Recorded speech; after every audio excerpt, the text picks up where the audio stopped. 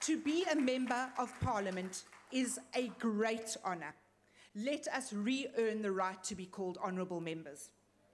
Last week, I took an early morning walk along the Sea Point Promenade. It's become very popular. In fact, it's quite the place to be seen these days.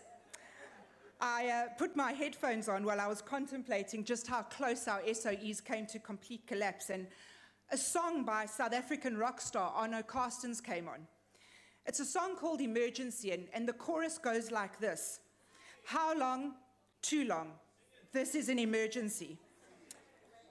How long? Too long. This is an emergency.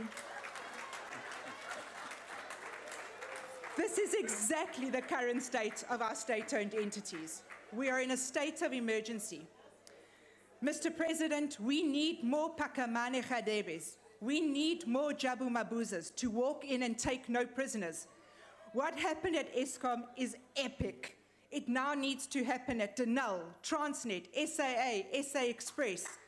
The rich simply cannot keep getting richer while the poor become poorer. It is up to us to do this. South Africa, we have to do this. Speaker, through you, let me tell the President, we are here to help you. There is absolutely nothing wrong with South Africa that cannot be fixed with what is right in South Africa. South Africans are kind, we are brave, we are resilient, we are determined. South Africa, we have got this. It is now up to the President to follow through on him fixing his ministries, and he will have our undivided, unwavering and full support in fixing SOEs.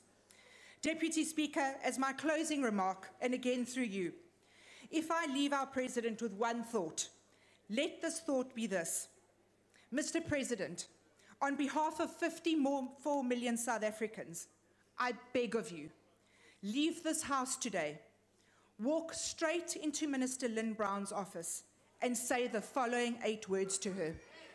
Minister Brown, you are the weakest link.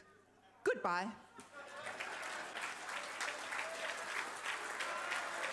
Honourable Mafo.